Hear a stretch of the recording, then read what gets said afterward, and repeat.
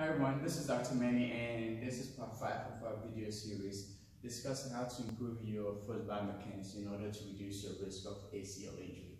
And in this part we're going to be talking about plyometrics, which in a sense is a combination of everything that we've talked about in the last 4 parts here.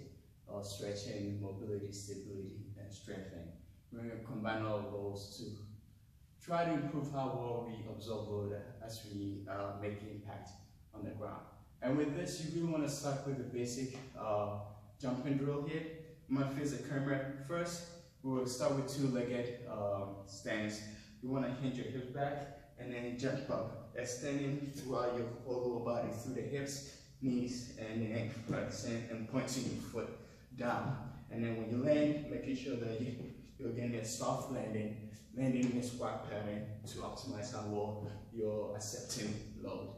I'll turn around to show a different direction here. Really trying to, again, extend throughout your hips, knee, and pointing your foot down, and then coming back into the starting position to optimize how well you're accepting load.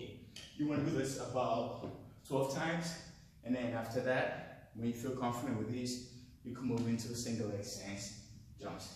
Okay, so with a single leg stance jumps, again, you want to get into a solid position where you start off with your hips hinged, knees slightly bent, and then going through the same motion, trying to extend throughout the hips, knee, and then pointing the foot down about 12 to 15 times. Yeah, I'm going to turn this so to show you a different angle. Actually, I'm going to do this side as well. Trying to extend through the hips, knee, pointing the foot down about 12 to 15 times. When you do this, you will make sure that your knee isn't collapsing in when you land. That can increase your risk of ACL injury. So you really want to make sure that the knee is tracking straight ahead. When you become very confident with these, you can make it a little more functional by changing directions as you hop. So, jump to the left side here, go through the same motion. I'm going to rotate towards my left. Again, each time I land, making sure that my knee is tracking straight. And each time I jump, making sure that I'm extending through the hips, knee, and pointing my foot down. When you're done with rotating one way, you want to make sure that you're rotating the other way. In this particular rotation, I'm going to be rotating to my right, standing on my left.